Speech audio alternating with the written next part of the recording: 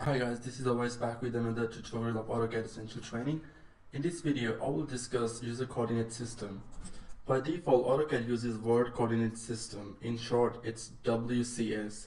It's possible to create your own coordinate system, which is called UCS, User Coordinate System, which can have different origin point.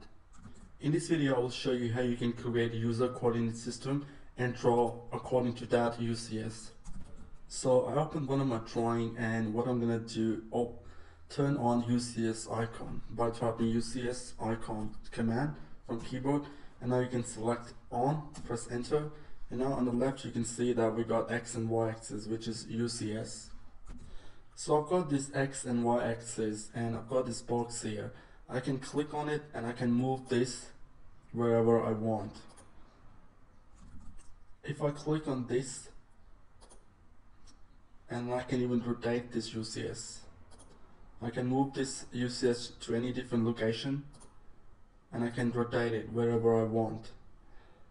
So let's say I want to rotate this by the angle of this polygon, so I can move this UCS by clicking on this button and snap it to the endpoint, and I select this x-axis and I can just snap it to this endpoint. Now my UCS is basically according to this line. So let's say I'll draw a line now, and I turn on my ortho. And as you know that ortho only works with 90-degree angle.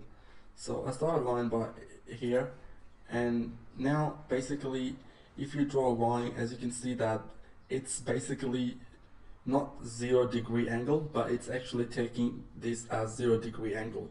So now if I move my cursor, so basically the line is drawing according to this UCS.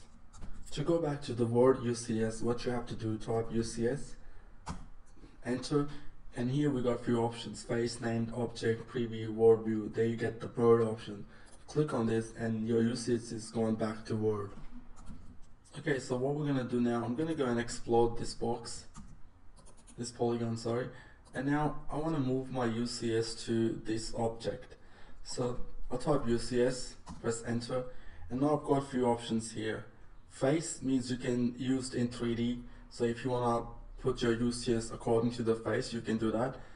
You can use named, let's say if you got a layer of stair, let's say any layer you want to select, you can do that as well, but it's going to ask you to select an object.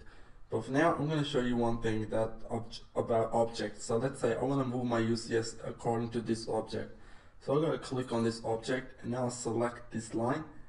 As you can see that when I'm hovering over my cursor to each line, my UCS is changing. Okay, so I'll click here, and now while my UCS is according to this line, what I have to do is I can select my stretch command, I can select these objects, and I can even stretch. So if I turn on my ortho, as you can see that it's stretching according to x-axis, so my angle will not be changed. So these are the benefits of using UCS. Okay, now let's have a look. I go bring my UCS back to Word by typing UCS, click on a word, and I will select my UCS, and I click on this box, and I move my UCS about, I turn off my ortho by pressing F8, and I'm gonna snap my UCS about here. Now I'll show you that how you can rotate your UCS or any axis according to the angle. So I'll type UCS, and now I've got a few options here. I've got X, Y, and Z and Z axis. So let's draw X. I can type X and press spacebar from keyboard, and now let's say I want to move X axis to 90 degrees or 180 degrees. So as you can see that our Y axis gone back to down because X axis rotated to 90 degrees. We got a Z axis, but we can't see that in a 2D drawing. So I'll type UCS again, and what I want to do, I'm going to rotate my UCS according to Z axis. I can click here, I can type Z, and now if I move my cursor, as you can see, our X and Y axis are rotating.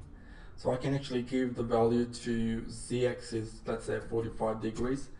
So now our X axis moved to 45 degrees.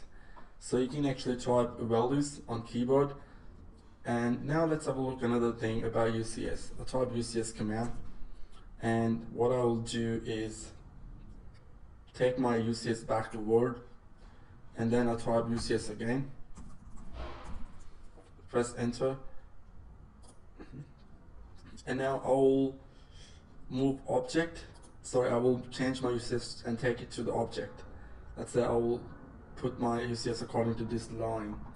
And now let's say I'm giving you an example that if you got a paper on the table with this drawing and you want to rotate the paper, you're not basically moving a drawing or rotating a drawing, but you just rotate your paper to just have a look at the different sides. You can do that. There's a command called plane, P-L-A-N, type plane, and now it's going to ask you that if it wants to use current UCS, UCS you want to define, you want to see that word. So if I select current UCS, and now as you can see that my drawing is being rotated, it actually did not rotate, but Autocad is just showing me that drawing according to this UCS. To go back to your word UCS, you can type UCS and select a word here, and it will take you back to the word command. And now go plane and select word to go back to your normal UCS. Alright guys, that's it for UCS. I hope you liked the video. Subscribe to the channel, and I'll talk to you guys in the next video.